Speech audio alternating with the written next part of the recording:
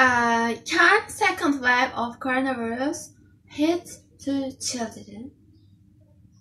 It's possible because first wave was effective on old people like over 60s, and this time can be for toddlers, etc. Because this virus, I don't think this virus has age issue.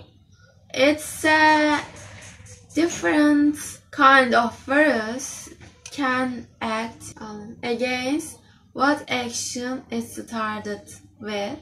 So it's possible. It's an evolving virus. It's changing its structure.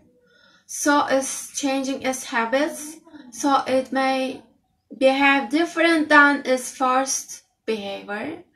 And it may surprise people.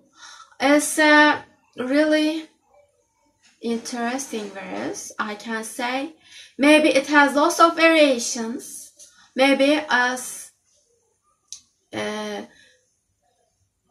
upgrading itself to another specifications features.